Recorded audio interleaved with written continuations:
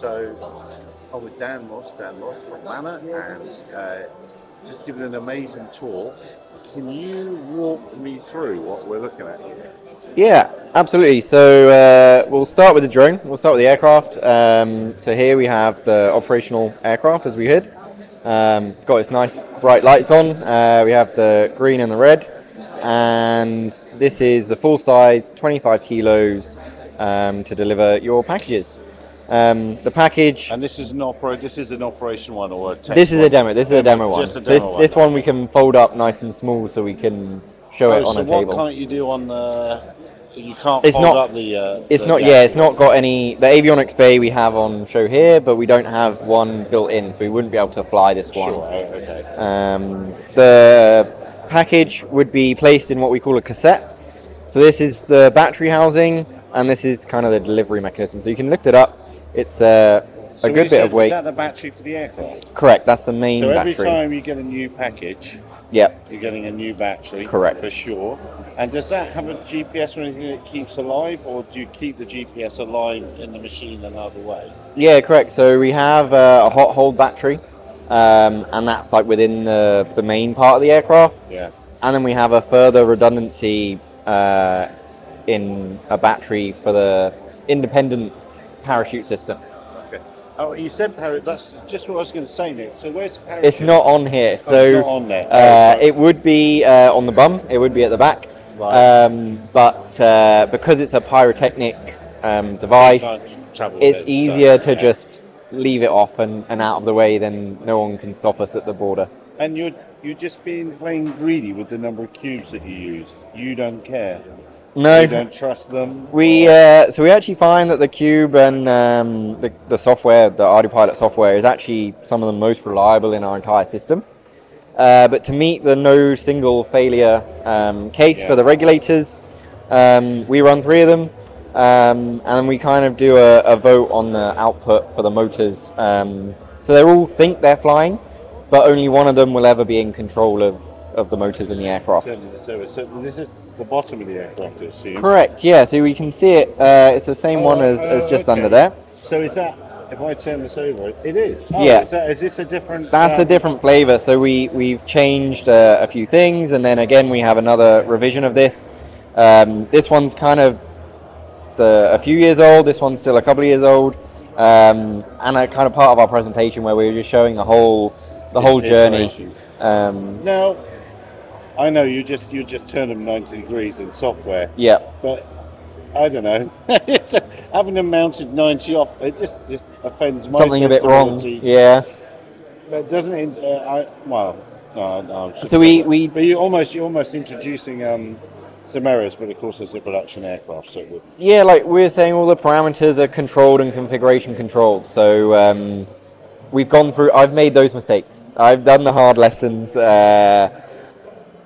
Yes, those mistakes have been learned, and we've now got like automatic checks and system checks that can automatically detect that. So what size motors are these? I think they're 85 kV T motors off the shelf. We try and use off the shelf parts in our streamlined, speedy, adaptable kind of way of life. Insert buzzwords here. Yes. We just try and be as quick as we can to develop. We're using the T-Motor ones and the same props. We have some different ones in testing for lower noise, because noise is always a big conversation point. So how many iterations of the aircraft is this version number 3.1? No, so this is technically 383. Okay. So 3.8. So we went through 1 and 2 very quickly, and we're now tweaking the third iteration of the aircraft. So if you see any of our pictures, probably from operations over the last few years, it'll be this kind of rough body shell. We tried a few different legs. Actually, we're like, no, we'll revert to the simple stalks, and the same with the motors and the lights and the coverings. And I can't believe that anybody that's conversation news has not heard of Manna.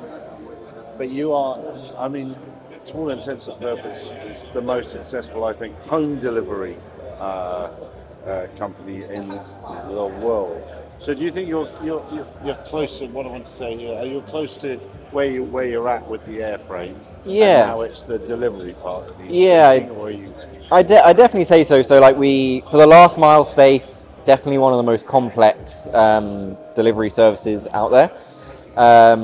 I'd love to say the largest in the world, but we're doing hundreds of thousands of deliveries. Like we've got a lot of hours. Have you done that today? So in the last 12 months or so, it's about 40 to 50,000 orders, but that's between the US, Ireland, and Finland. And how many hours, flying hours? Is that it's quite a lot.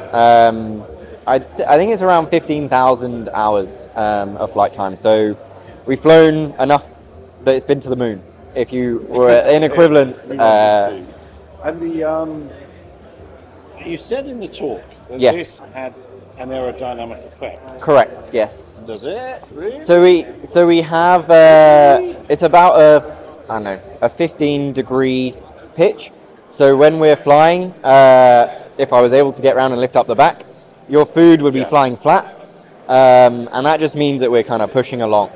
And we actually weather vane as we're flying, so we might not always be facing forward or in the direction of travel. Okay, so we get that extra benefit. We'd love to slim everything down a bit. So we're at the 25 kilo limit.